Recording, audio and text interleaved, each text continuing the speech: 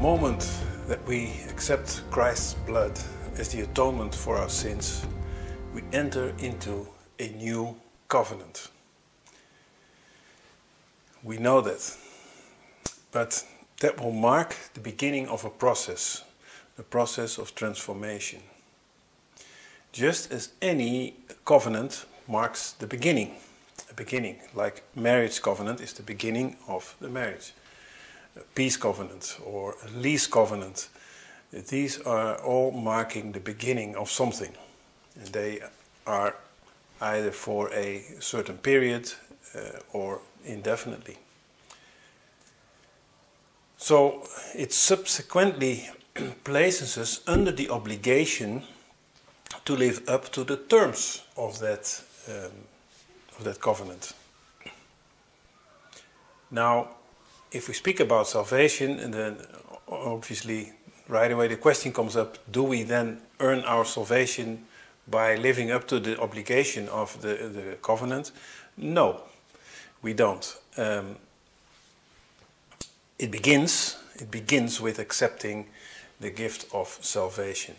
And so that gift has already been given and received. So there is nothing changing that. But now God's creative process within us can begin. And we will change into this new nature. And as a result of that, we will produce good works, good fruits. The evidence of this faith and of this transformation. These good works or fruits are the result, the expression, the evidence. I've said this several times in the past weeks, but it's a very important thing to understand. So it's the evidence of our relationship with God. It's the natural consequence of our faith in God. Now, we looked at this indeed a few weeks ago, 3 weeks ago or so, in the message titled Sanctification. And I want to look at it some more. Because our conduct resulting from this obligation is so important. And especially now in this dying world, it has become more relevant than ever. Let's see what Paul writes in his letter to the Romans. This letter is directed to the church in Rome. That is very clear. Obviously, we know that because we call it the letter to the Romans, but in Romans 1 verse 7, Paul makes very clear to who it is addressed. It says there, to all that be in Rome, beloved of God, called to be saints, grace to you and peace from God our Father and the Lord Jesus Christ. So he writes to those in Rome that are called to be saints. But then in chapter 1, he continues to speak about the others. Those that are not part of the church, the others. And then from verse 19 on, it's very clear. You see he speaks about them, about they, about their. It's all third person. And until in chapter 2, where he turns again to the saints. And he speaks about thou and thy. And then in verse 10 of chapter 2 he writes, but glory, honor and peace to every man that worketh good, to the Jew first and also to the Gentile. So again, here he has changed the narrative to the saints.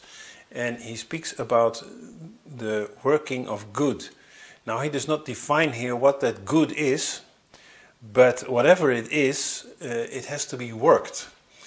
Work is necessary to accomplish it. That much is clear. And then a bit further down in verse 12 he mentions the law, which in Hebrew is Torah, which means law, but it also means instruction. And now it becomes more concrete. We can actually know things against which to compare our behavior, our conduct, as a test of sorts, namely those instructions that have been written. It is very similar like when you have any covenant.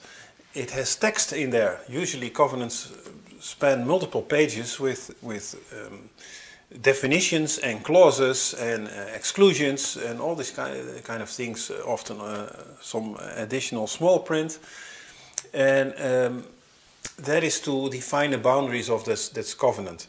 And it's important to know these things, because let's say you have a lease covenant for a car, and so you lease a car, and you think one day, let me have a nice spoiler installed on this car.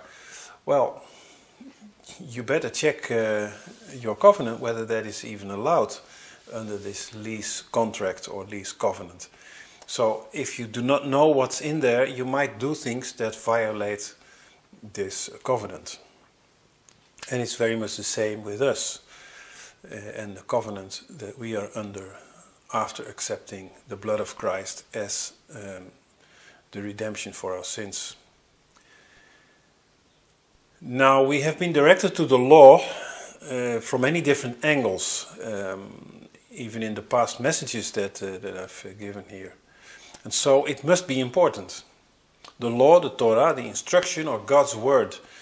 Somehow Christians don't like to refer to God's word as law, because law implies authority, and human nature does not like authority over it.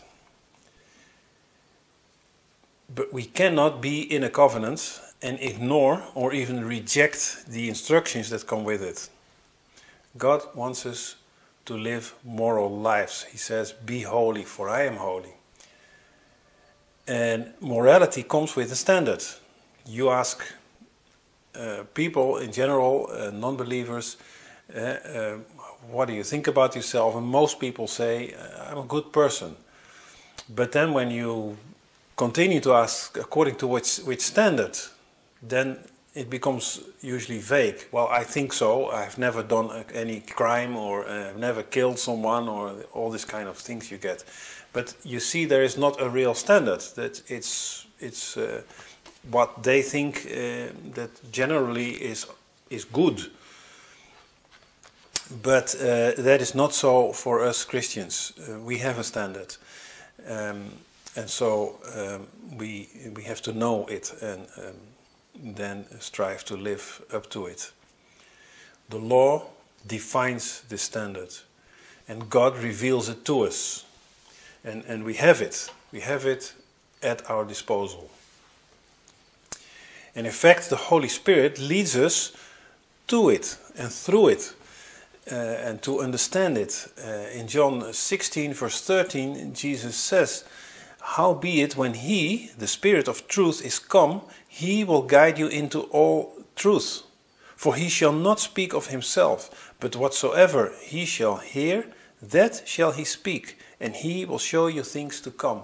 So the context here, of course, is to love Jesus, keep the commandments, the law, and then Jesus says, "I will pray the Father, and He will send you the Spirit, even the Spirit of truth." And that is, of course, to become born again. And now he expounds in this verse on what this Spirit will do. And so, through that, we grow in the knowledge of the law, in the knowledge of God's ways, of God's moral standard, and we will be able to live by it. We are, in other words, transformed. But this also means that as we grow in it, as the Spirit leads us into this, that the stakes are raised, as we must live up to this increased knowledge. We begin as babes, we drink milk, but we grow, we mature, and we will eat meat at some point. This means that now there is a higher standard revealed to us, and we should live up to that. Romans 2, verse 13, Paul writes, "For not the hearers of the law are just before God, but the doers of the law shall be justified." So, in other words, growth results in closer scrutiny against a higher standard, and or higher morality. And so that is more or less actually the context of this part in the epistle to the Romans, namely that every person is judged against what he knows, whether Jew or Gentile. And so as more is revealed to us, the stakes are raised. We are responsible for working to produce obedience at the level of what we know, at the level of our state of growth. And unless our faith is dead, we are growing. We should be growing. If there's no growth, really our faith is dead. And so we are normally growing, and so the stakes are raising. And it's very much like children in school. The children in the higher grades are more responsible for knowing and for doing than those in the lower grades. And the examinations, the tests, are adapted to that. If you would give an examination of a fourth grader to a first grader, then the first grader will be unable to make anything out of it. But 3 years later, he will be able to do it, because there is growth. There's growth in knowledge, and therefore now he's able to show the fruit of that. And the justice system works the same way. Adults are more responsible for their crimes than children, because they know more. And you see that for the same crime, adults will receive stronger punishment than children. So for us, as members of the body of Christ, the requirements and thus the judgments are much stricter because we know more. And it's really something to think about, because many times I notice we go into this mode that once we've reached some level, whatever it may be, we stay there. We are okay. We feel fine. We think that's it. But it's not so. Paul writes to the Romans again in chapter 3 in verse 31, "Do we then make void the law through faith? God forbid. Yeah, we establish the law." So faith establishes the law, or upholds it, because the law points out how faith is to be lived out. So certainly the law does not disappear because of our faith. So this brings us back to obligation. We have a moral obligation to Christ under the new covenant. You can call it maybe a duty. And this is naturally produced by a strong feeling of indebtedness. It's not we have an obligation because we have to and we don't really want to, but we have to. No, it's an obligation because you want to. It's like something that one owes in return of a favor. It's not a payback, because, well, we can never pay back for the gift of salvation to begin with, not by far. But even on a human level, if someone does you a favor, the favor is done. You can say thank you very much, and that's it. But still you can have this feeling of you are obliged to do something in return. Not because you have to, but because you want to, because the other person was so good to do you this favor. This is this deeply held personal loyalty, this faithfulness that is produced. And this is certainly so in the case of salvation. If this does not create in us this feeling of loyalty, of faithfulness, then we have really not understood the greatness of this gift. There is this story, well, it's allegedly a true story, which played in South America well, about a few hundred years ago, when slave trade was still a normal thing. There was a slave market, and one of the landowners came to this market, and there was this black woman for sale as a slave, and so he made a high bid, and he bought her. So what happens is that, as was normal, you would get a certificate of ownership, and you could take the slave home. And so as this landowner and this woman that he now bought were walking back to the estate, the woman was so angry with him for buying him and buying her and treating her as if she was an object or an animal, and she spit in his face.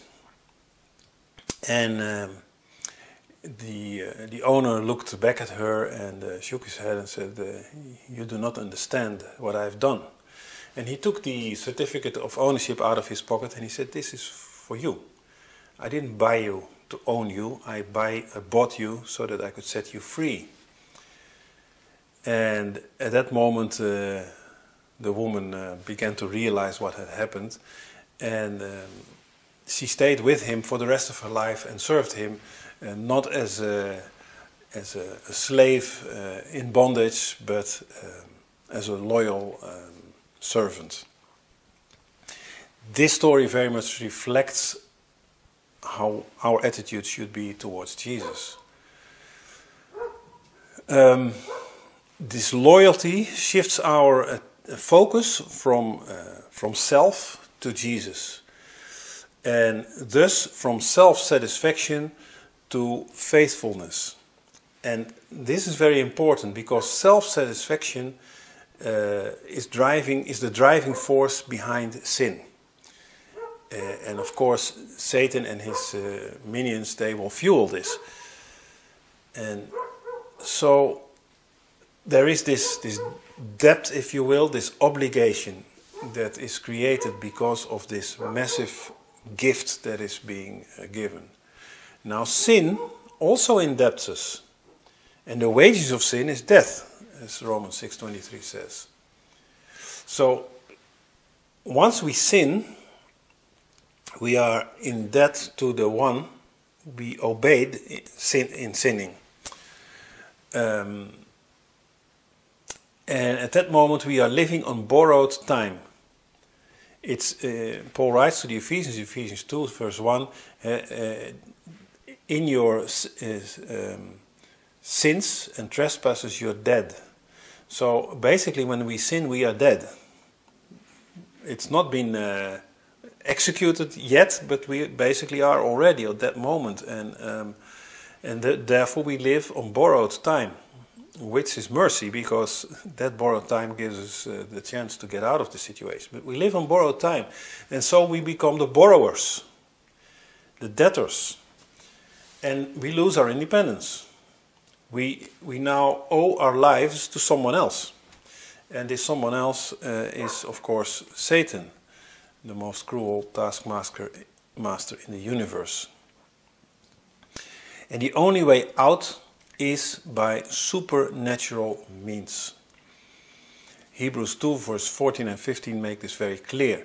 For as much then as the children are partakers of flesh and blood, he also himself likewise took part of the same, that through death he might destroy him that had the power of death, that is, the devil, and deliver them who through fear of death were all their lifetime subject to bondage. So this tells us that it is only Jesus who can deliver us, who can release us from this bondage to Satan. It's only Jesus. How does he do that? By annulling the debt. Or in other words, by buying us back. It's just like this example I just gave where this landowner bought the slave. By the way, read Hosea, same story there. That buying back is called to redeem.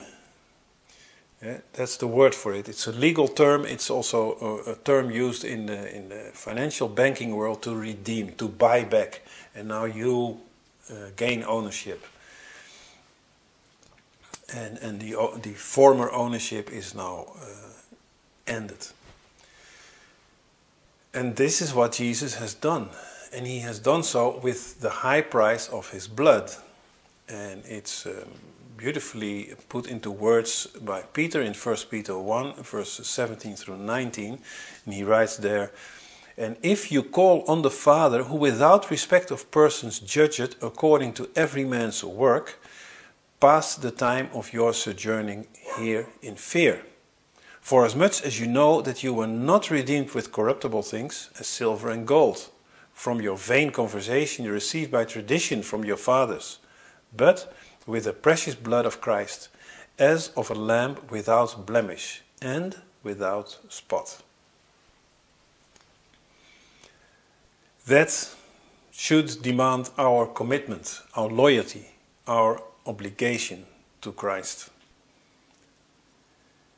It was not just a high price that he paid, it was the highest possible price, the highest possible in the entire universe. God the Father was willing to give up that which was most precious to him. And this was perfectly foreshadowed in the story of Abram and Isaac. Abram was willing to give up Isaac, his only begotten son, the one through which God had promised that he would be the father of nations. Now, at the same time, Jesus willingly volunteered to be the payment in full. And this is really something you have to ponder on and think through. It is a massive, massive sacrifice. And it becomes maybe even more sobering if you think that he would have done the same if you were the only person in the universe. He would still have done it for you. That is how great his love is. And it's really, if that does not create a feeling of loyalty, of faithfulness, this obligation in you, then you haven't grasped it, I suppose. Some years ago I recorded this song, Will You Go? And I will leave the link here, where you see sort of this conversation between the Father and the Son before Jesus goes to the earth to bring this sacrifice, to fulfill this mission. And it's an interesting perspective to also look at it. Jesus, I want you to go to earth and give your life for the sin. Will you go? Will you go? And so, we are at the receiving end of this redemption. And how do we feel? That's the question. Do we feel spiritual obligation? Do we respond like this slave woman did in the aforementioned example? It should be our natural response. And Paul reminds us of this through his epistle to the Corinthians, 1 Corinthians 6 verse 20. He says, "For you are bought with a price, and therefore glorify God in your body and in your spirit, which are God's." He clearly states here who has ownership, and that this came with a high price, and that therefore we have the moral obligation to glorify him. Yes, Christ has paid our debt to sin, and he has set us free. But it does put us under obligation to give our lives to him in obedience. And if the feeling is, oh, I don't want to, but I have to, then we haven't understood anything. The feeling should be, I want to, because he saved me. I want to end with Romans 6 verses 20 to 23, where it says, "For when ye were servants of sin, you were free from righteousness. What fruit had you then in those things whereof you are now ashamed? For the end of those things is death. But now, being made free from sin and become servants of God, you have your fruit unto holiness, and the end everlasting life. For the wages of sin is death, But the gift of God is eternal life through Jesus Christ our Lord. Hallelujah. Amen.